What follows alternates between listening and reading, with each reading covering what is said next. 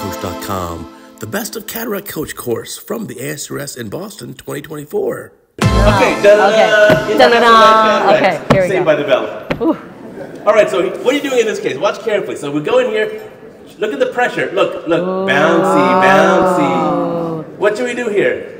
You got to decompress. Needle decompression, Yes, okay. yes. So more viscoelastic. I will listen to you. But the other thing you have to do is what I call verbal anesthesia. Okay, let me do. So you said needle decompression. Yes. What about Zepto? What about Femto? What about buzzing the capsule phaco probe? What about do your regular X's? No, you've got a needle decompress. Okay. That's verbal anesthesia. Is the verbal anesthesia to calm me down? It's to calm the patient down, because I had a case where as I was decompressing, she coughed. So you have to, and then I had a nice Argentinian flag sign. You have to talk to the patient, say, we're doing a really important part of the case. I just want you to relax, no coughing, no moving at this point in time as you're decompressing and as you start your Rexus, so that they don't move. So you need patient cooperation during the case, because if at any point in time they move or cough or pressure goes up in the eye, bam, you're done. Doesn't matter what you do. That's super important. Would you do any of these other techniques besides needle decompression?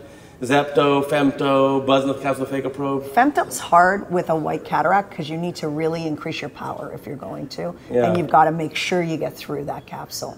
I agree with you. Oftentimes I don't like the Femto because as I start to do it, the liquefied lens cortex comes out, it blocks the laser light, and you get a totally incomplete capsulotomy. That's right.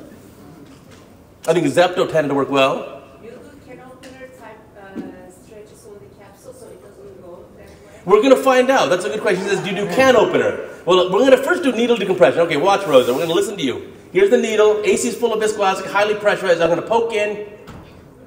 Okay, thank you. See what I get for listening to you? This is what I get for listening. Oh my gosh. This is what we get. Thanks, I feel good. Here you go, 1/4 speed, just so you can live the pain again. Oh, wow. Right there. You told me to do it. You didn't do it right. Woo! You guys are tough.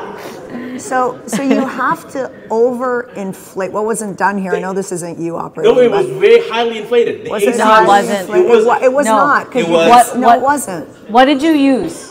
I used like something like a super viscous type of agent, like a Helon 5 type of thing in those I cases. promised the AC pressure was like 50. No. Yes, I promise.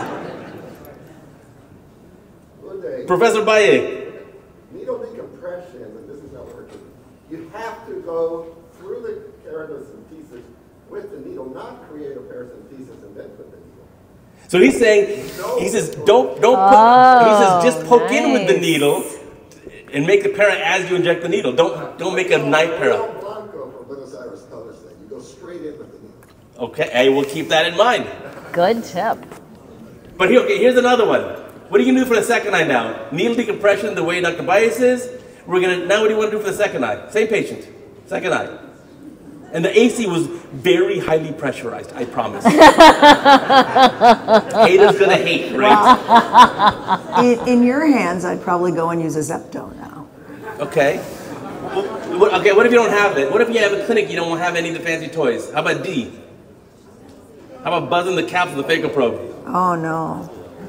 Oh God. Why do you don't know? That works. Phaco-Rexus. I described it, actually we described a vitreo-Rexus. We couldn't get through because the capsule was so dense, and we used a vitreous probe to cut. A vitrector. A vitrector to cut because it was so dense from chronic uveitis. But I've never done it with the phaco probe. Really? Let me tell you. You might be experienced because you get the posterior capsule. So, don't say that here. So look, on single burst mode, just one burst. I can't believe you did this. We're gonna go in here and we're just gonna make. What are you doing? Oh, here? just a little bit of a lighter syndrome there, reverse pupillary blocks. I'm just kind of lifting up the iris to, there you go, to treat that lighters.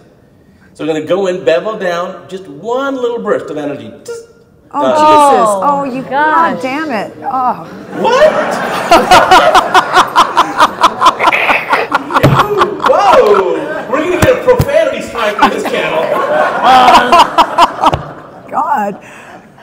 someone get the AED kit?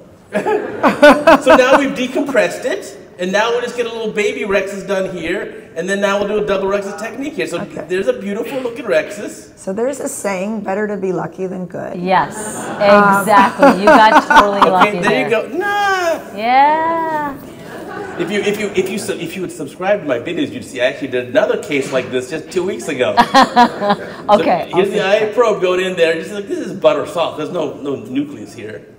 And so now we can just clean out all the lens material, then we'll put the lens in the bag, then we can expand the rexus, make it pretty. Why did you do the rexus so small? I just want to get it done. I don't want to, as I'm decompressing this, I just want to have, this is the double rexus technique, right? So I do it one rexus, decompress. In fact, this case I said, forget decompress, I just remove the whole lens. Yeah. Clean everything out here. And then at the end, when I get the lens in the bag, or the resident gets the lens in the bag, we'll go ahead and expand the rexus. Just, re-tear it to the exact size you want. And notice you're using the IA probe to remove this lens. Yeah, not so dense. Yeah, not so dense, but more controlled. Right, so I buzzed in with the phaco probe and then immediately switched to the IA probe. Yeah, that's a really interesting method. You didn't think I was going to give you easy cases today, did you? So no, yeah, this is going to be removed pretty easily here. And you can see at the end, we'll get the lens in. But I've done this, this has been described in the literature. Phaco puncture is not a new technique. It has been described by many other surgeons in the past. It is something that I think actually does work. But yeah, listen, I'd rather do a Zepto if I have that device. Let's do it. So here it is in the bag. Now we can expand the rexus. So I'm just kind of telling them where to cut right, there somewhere. And then we're going to just expand, there you go, get a cut there on the rexus edge.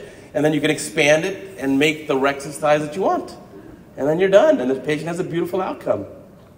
But even in the first case, we have cases where I showed you on Cataract Coach, if you have a white cataract with an Argentinian flag sign, and how can you finish the case? We have all those videos already in Cataract Coach, so we don't, go ahead. So the one thing, when you're depressurizing the lens with a needle, you really want that anterior chamber super full so nothing can egress if you do have a para.